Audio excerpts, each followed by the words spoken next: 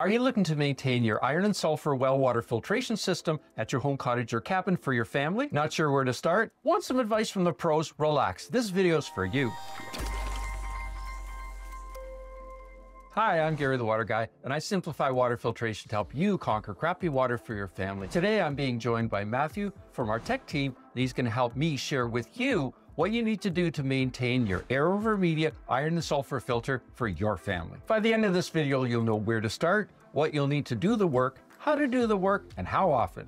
And what you should definitely not do to make sure you maintain the system like a pro. Really, the first step is knowing what make and model iron and sulfur filter that you have. Now, although they're basically the same, there are some different nuances with some of the different makes and model. Today, we're going to be talking about how to do the maintenance on a Clack air over media iron and sulfur filter because it's the best in the business. Now, many manufacturers use the same Clack Valve for their air over media iron and sulfur filters. We use them for our Hume water filtration products, but they're also used by companies like Nelsen, Water Depot, and a whole bunch of others. How do you know if your system uses the Clack Valve? Well, it's pretty simple. Just look at the top. Don't look at the faceplate, look at the top. So what you need to look for is the bypass valve itself. So the bypass valve, look for the two red handles.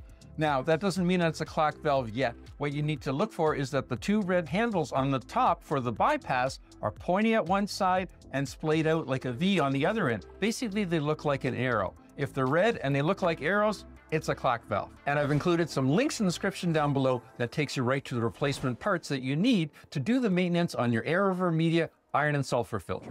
FOB, FOC, FOK iron and sulfur filters.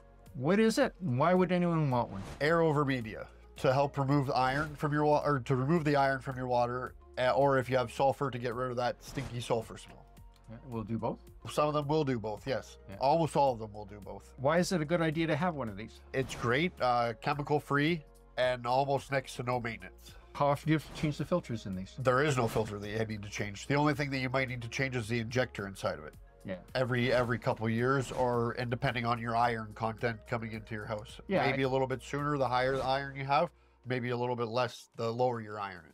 Yeah, and it's very dependent on how much iron you have in your water, right? So what's the difference between FOB, FOC, and FOK? It's the media that's on the inside of it. Yeah, there's a bit of a process to deciding which is the best one for your situation, right? And again, I've got a YouTube video that goes through the whole process of deciding which one's the best. And again, if you need help, we can definitely help you with that. Send us an email, info@waterestore.com, and we can help you sort out which one would be the best for you and for your family. How often do they need to be maintained? About once a year, maybe, or every couple of years, depending on your iron content coming in. Yeah, so yesterday we were at a place, remember, and they had an FOB, I think it was. Yep. And I think it was 2 or 3 years old. Yep. So we needed to clean the injector. So we needed to shut the water off to the unit. Yeah.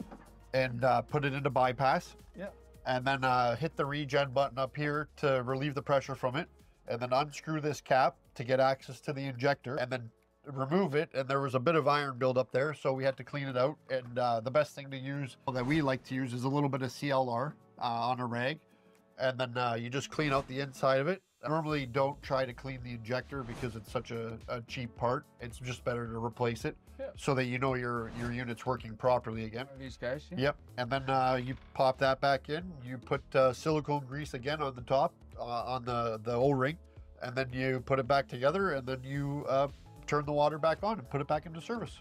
Yeah, so if you were cleaning the injector, right? Yep. You need to clean out the hole in the middle, right? Yes, so best thing would be a toothpick and a Q-tip, and a bit of time, because it's going to take you time to do it. What about a paper clip? No, you wouldn't want to use a paper clip. And why wouldn't you want to use a paper clip? Because you might gouge the inside.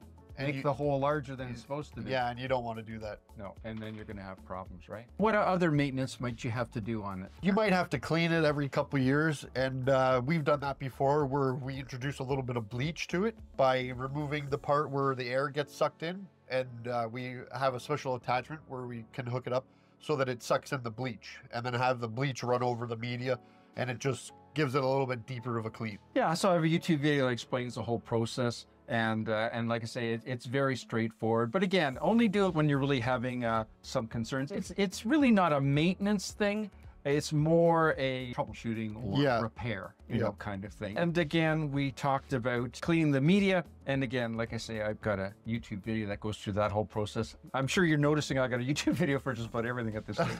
But, Well, you do. but yeah. Now, if you're looking for more information about our Hume air over media iron and sulfur filters that use the Clack Valve, you can go to our websites, either waterestore.com in the US or waterestore.ca in Canada. We offer free shipping and discount pricing. Click this link for more iron and sulfur videos, and I'll see you there. Any questions or comments? Add them down below.